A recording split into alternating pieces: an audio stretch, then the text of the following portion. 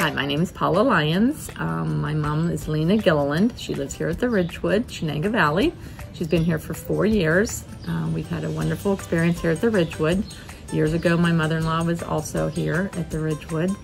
As far as a wheelchair van, I think the residents here could really use one. It'd be very helpful for family members to get their family to appointments when they're not able to transport.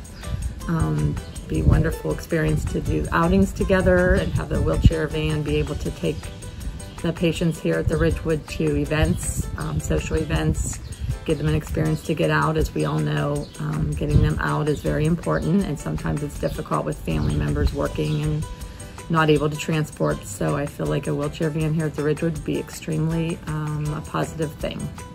Hi, my name's Jeff Foltz.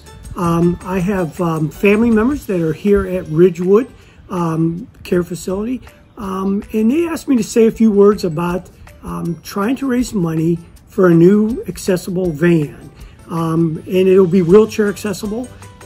This is going to expand their ability to actually take care of the clients here better.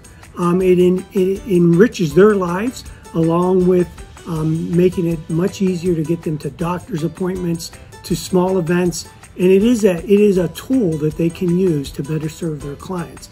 And so I would encourage anybody that could possibly donate towards this to help the residents.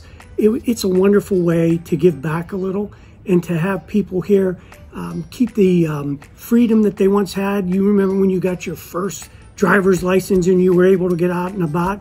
This is sort of an extension of that for the folks that live here now. It keeps them mobile.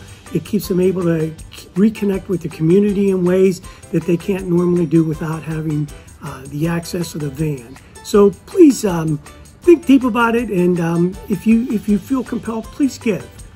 Thank you.